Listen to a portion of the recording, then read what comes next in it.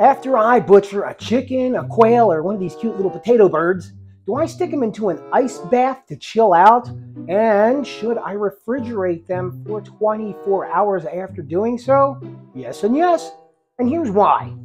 Well, let's walk through the butchering process, shall we? The first thing we're going to need is a big giant butcher's knife. And the second thing, a little potato bird to demonstrate with. We don't like graphic nature today, so we're just going to use a little potato bird.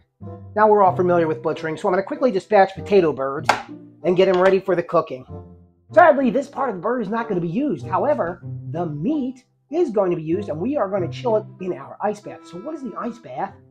Take your bowl, fill it with ice, add a little water, and you have an ice bath. And this is where you put your freshly butchered bird. Now, what is the reason we are icing this animal? As soon as that creature is dispatched, as soon as they die, they begin to deteriorate. They're going to go through the death process, which is not pretty. And what happens is microorganisms start coming alive and will start, they'll start decaying flesh. So a good way to understand this is think about a hunter, right? They like to go hunting when?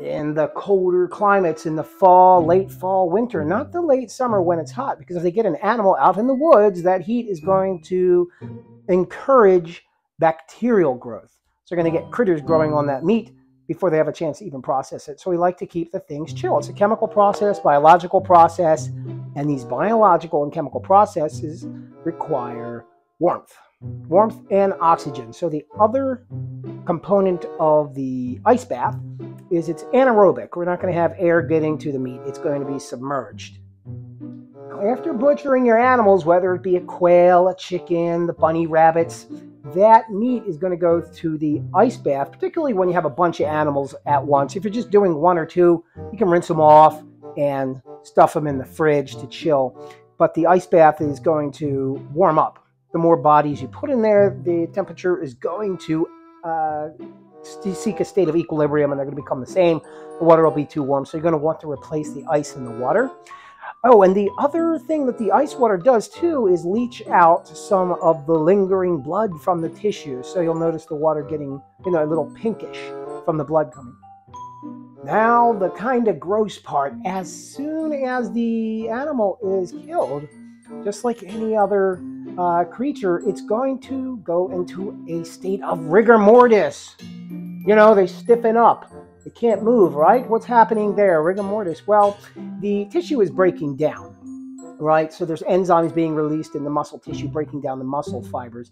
And that, my friends, is why we stuff them in the fridge for 24 to 36 hours, is to allow that process to fully take place so that meat, when you cook it, will be more tender. If it's Thanksgiving Day, you're not going to go butcher a turkey on the same day and prepare it. You're going to do it a day or two ahead of time, right?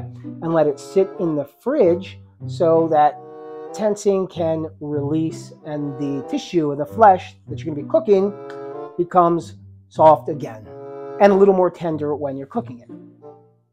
So this stuff is fairly simple, and the reason I'm doing this video is because I've had people ask, and especially if you're new to the whole homesteading, farming, hobby farm, whatever you're doing, if you have animals and you're not butchering them before, you may be just wondering, curious, why? Why would you do that? Why are you putting it in the fridge? Why can't I just cook it immediately? Well, that's why, because you're going to have that tissue stiffen up, become tense, and then it's going to release over time, and you want it to go through that process. Now, personally, most of the time, I don't put my quail. I raise a lot of quail, so I'm not going to do that process in the fridge because of the way I cook them. I pressure cook most of my quail, and the pressure cooking just, like butter, it'll make the meat very, very tender. But if I'm going to be grilling them, especially, I'm going to want to put the things through a 24 to 36 hour chilling process, at least in the fridge. I know we butchered these little guys here. But these aren't real birds. But if you want to see real butchering of quail, I'll leave a link in the description of this here video down at the bottom. I did do a butchering video to walk you through that. So it is graphic, but it's a very, very easy process. And we know a lot of people who are new to quail, and it's kind of an intimidating thing. So I wanted to walk you through it step by step in a real simple manner. So check that out. If you haven't done so, we're a new channel, so visit, like and subscribe, right? Is that what they say? Like and subscribe? Sure, like the video and subscribe if you don't mind. If you have any ideas for content you'd like to see, let me know, and we'd be happy to address that. In fact, that's what this video was. Somebody mentioned it, and I said, you know what? That's a great idea. I've always wanted that before I did this, and I will tell you. So, thanks for watching. See you on the next one.